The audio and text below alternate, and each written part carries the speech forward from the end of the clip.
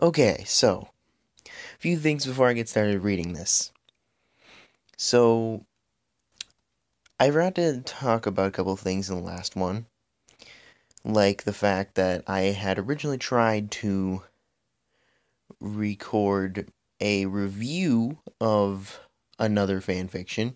Not me reading it, but me, talking, doing a review like you would do sort of a book review, just summarizing what went on and, talking about it a little bit. Not really using direct text like I would be when I'm reading it, like with these. And I mean, the recording kind of failed, but I didn't know if that would be something that people would actually want to see. I mean, if you prefer to see this or that, I don't really know. Because the only problem with this is that I can't read it before, but I am still going to be reading because I want to during specific points in the day and whatever. So I don't know what I'm gonna do. So I kind of want to still do reviews, but I also like this seems, better and yeah, I don't know.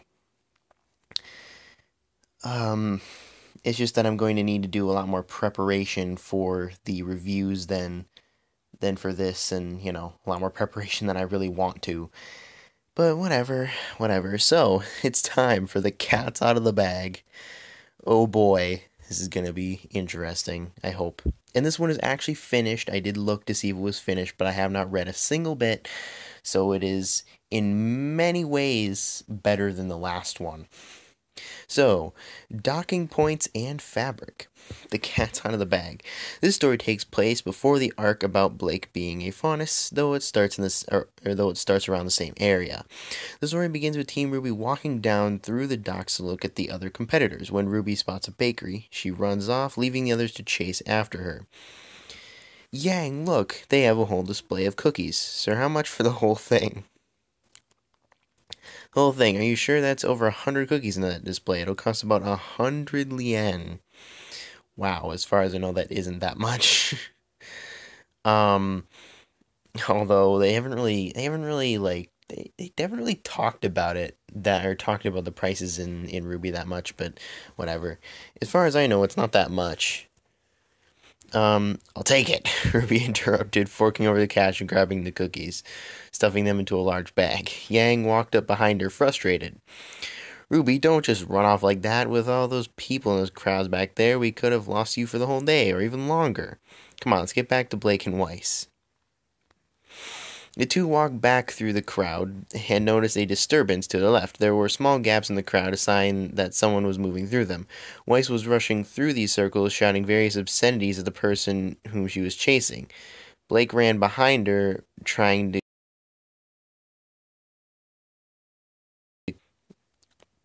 RWBY, let's go see what's up. The two darted after Blake and Weiss, only to find them chasing a monkey-tailed man in jeans and a white shirt down an alley, but at last second he jumped away and was gone.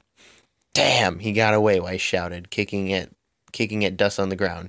She was clearly interested in spying on the faunus, whoever he was. The Lido Festival, which was coming in a few weeks. Weiss, don't run off like that. I almost lost you in the sea of people, Blake scolded, looking more worried than anything. This alarmed the rest of the team out, and they noticed her bow was unkempt. She always loved keeping her bows in pristine condition. Nobody, not even Yang, was allowed to touch her bows, which, I mean, I guess that makes sense, but I don't know why Yang is being, like, why she's being signaled out or signaled, whatever. Whatever. Why she's being, like, that's what I meant, singled out, not signaled, singled out in this little thing. The team walked back through the crowd, passing Team Juniper on the way back. Pierre waved, obviously trying to find something to do other than listen to Nora's rant about how pancakes are better than waffles. Okay. She noticed something that nobody else did, a small tear in Blake's bow, revealing a pink center. She thought it weird, but paid no mind to it. Interesting. Soon. Okay, let's move on. And I want to say that I will not be like I will not be, avoiding saying anything in here. So, even if the stories are a little bit more dirty than I would normally go for, I'm still not going to censor anything unless it's something a little more racist than I'd be willing to, okay, as in racist at all, but I don't think there's a lot of that in these stories, so whatever. We're just going to move on. There was no point in putting that in there. Close encounters.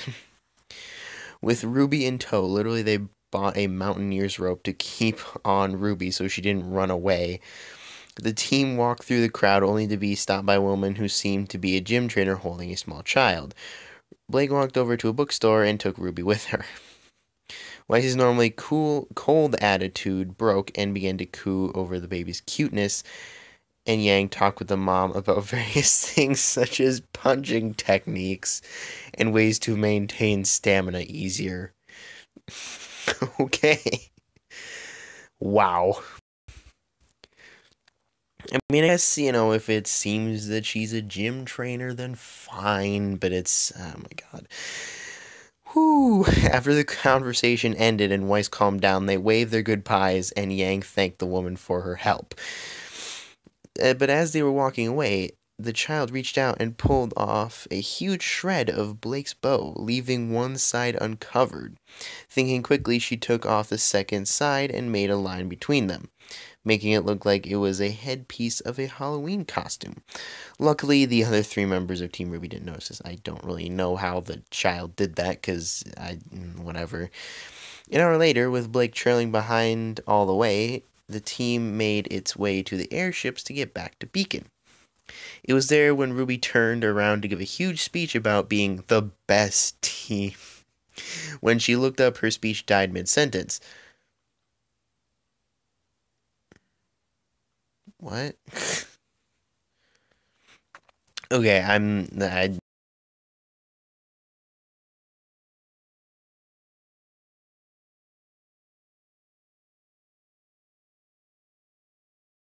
turned around and let out a little gake for a solid minute before Weiss broke the silence. You mean to tell me, Blake cut her off mid-sentence, that you 3 walked around for an hour without noticing I bought a cat ear headpiece at the bookstore and was wearing it? Yeah, I sure got you 3 good. Oh my goodness. Blake let out a forced chuckle, which brought the other 3 to their knees in laughter. You almost got me. For a second, I thought you were a faunus. Weiss gasped, clearly expressing hatred when she uttered the word faunus. Weiss, what's wrong with the faunus? Their ears and tails are super cute and stuff, Ruby retorted, issuing Yang's approval. Yeah, I mean, look at Velvet. She's really nice. She's example number 1 of the faunus being a disgrace to the world, like your father says. And I'm example number 2, but they don't know it yet, Blake thought to their thought. The girls walked back to the ship, reminiscing their old argument. Ignoring the fact that Blake had novelty cat ears on, she breathed a sigh of relief knowing her secret was kept another day, or so she thought. Wow. That night, Ruby couldn't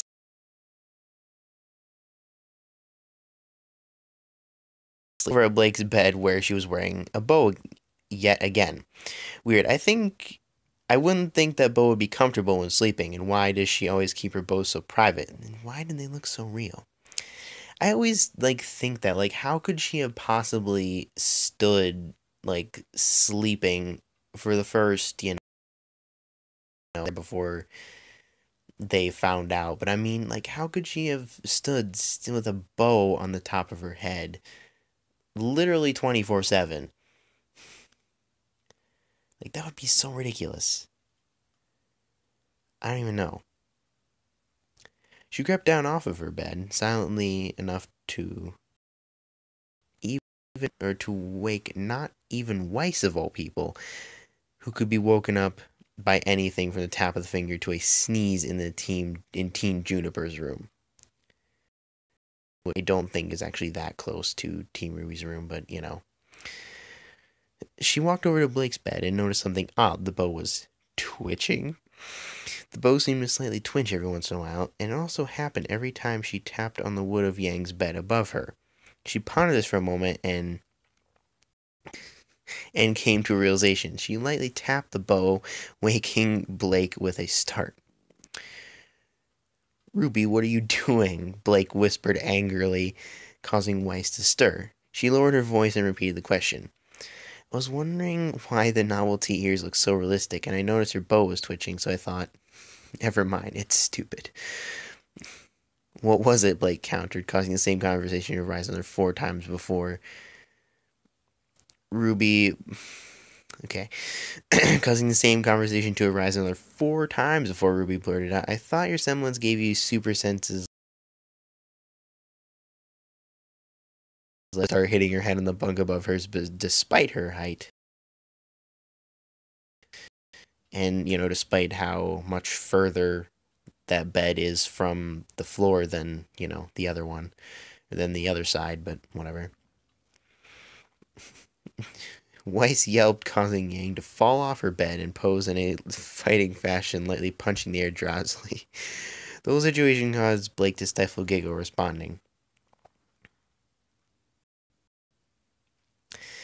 "Yeah, that's why the ears look so real. The fake fur on it was thin, making it look so realistic. You're right, it wasn't a stupid question, but that is kind of a stupid question. I still don't know." There was a knock on the door, which produced a dreary-eyed Ren with a hopping Nora behind him. "Guys, Nora wanted to ask you a question, and since Weiss yelped and Ruby was talking, she wanted to ask it now. She basically dragged me out of bed to go get you. Or to go ask you. Nora, just ask the question so we can go back to sleep." Interesting. "Are you a faunus?" Nora yelled, probably waking half the school. Blake punched Ruby and wow, causing Ruby on her bed, falling asleep in a matter of seconds. "No, Nora, why would you think that?" Blake asked. "Because Pier told me that when your bow was ripped, she saw pink underneath it, and Ruby told me that you had novelty cat ears that you bought in the bookstore, but you couldn't have been to the bookstore before we waved at you because of where you were coming from, and I was wondering why would she wear the cat ears under her bow? Wouldn't that be uncomfortable? Like I said earlier." So I got really, really confused and decided to wait until morning, but I couldn't wait, so I came here and asked now. Nora without taking a single breath, so I did that completely inaccurately, leaving Team Ruby astonished. Yang, being the person she is, decided to end it once and for all. "I just want to answer her question so I can go back to bed," she said, ripping off Blake's bow to reveal the same cat ears from earlier.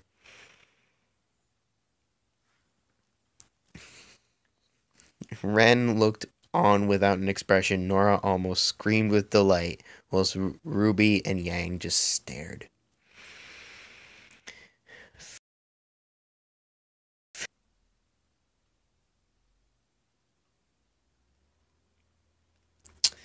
Okay.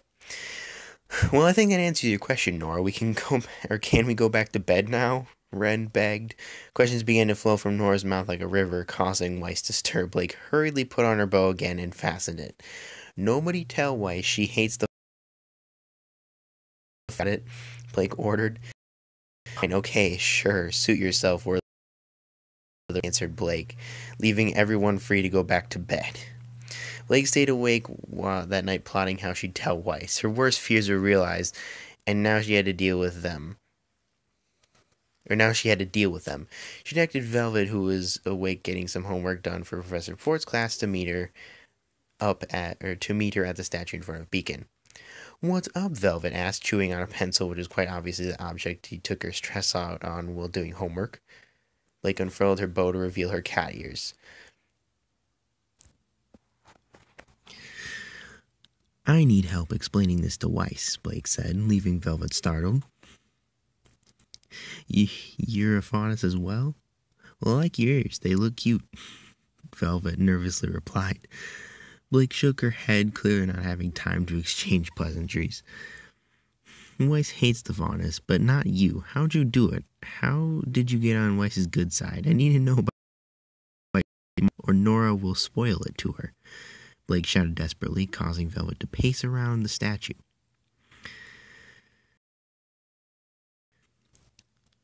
I got it. Just be nice to her and always have her back in arguments, Velvet stated, causing Blake to shake her head, replying. I already do that. I just need a way to make sure she doesn't think I'm a bad faunus, especially since... Never mind. Blake stammered, almost revealing that she was previously a member of the White Fang. They decided to just get up and tell Weiss during breakfast tomorrow. Tomorrow came and went, Blake not being able to work up the courage to tell Weiss. About a week later, she finally decided to tell her. She called Velvet over to help her, and she quickly prayed that it all went. Weiss, I need to tell you something. Blake intervened in the argument she was having with RWBY over the best type of cookie. The entire table turned towards Blake and Weiss with anticipation. Oh boy. There. Oh good. Weiss, Blake lost her words and just unraveled her bow. Weiss staring blankly. Faunus? Wait, this isn't a prank, is it? Weiss asked, looking around the table. Sean tensed up immediately as everyone shook their heads no, and he immediately tried to hop in as a helper of some sort. Weiss, it's not what you think. Blake's a really cool person, and he stopped when he realized Weiss wasn't listening. It was then he noticed Pierre's new hairstyle. It looked just like Weiss's, but with the golden crown intact. He reminded himself to tell her later that her hair looked better normally and to ask her to the dance. Looking back to Weiss, she looked like she was about to explode. Jeez, something happened. She looked like she was about to explode, instinctively pulled out Crocea Moors and covered himself with a shield, and for no good reason. You mean to tell me that you were a faunus and never told me? Weiss shouted, smashing her hand to the side of a cereal bowl, soaking Pyrrha and Crocea Moors with milk. Whew. Pierre hid under the shield as well, and Blake looked like she was about to shadow clone away and leave them in the dust. Idea what my father would have done if he knew I was teaming with a faunus. He would have sent you off, or we healed. If you told me earlier, I could have set up preventions. Weiss continued shouting, turning the heads of the rest of Team Coffee. They looked on worried. Wait, you're not mad about me being a faunus? Blake wondered, which elicited a loud response from Weiss. No, you dolt. I'm mad that you haven't told me earlier. I would have liked to know that sooner for combat advantages. And is that why you like tuna so much? Weiss asked questions in rapid-fire style. Weiss eyed Blake stated before Weiss interrupted her again. Blake, are you kidding me? I was to your reason for the bow since the first day in the room. Weiss joked, fist-bumping Yang in the process. Yang, why do I feel you have something to do with this? Blake pondered to herself, then stared at Yang, her stare sharp enough to cut steel. Because I told Weiss last night and made sure everything was okay. I made sure to set up some nice puns, Yang joked. Okay.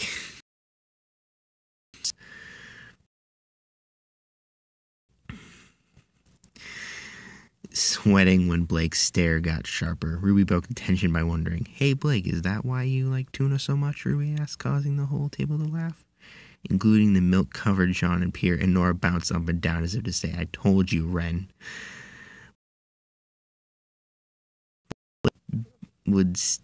would be still nice to her after learning her secret, just as long as she didn't know about the white fang, but her biggest hurdle had already been passed, so that little secret can be covered.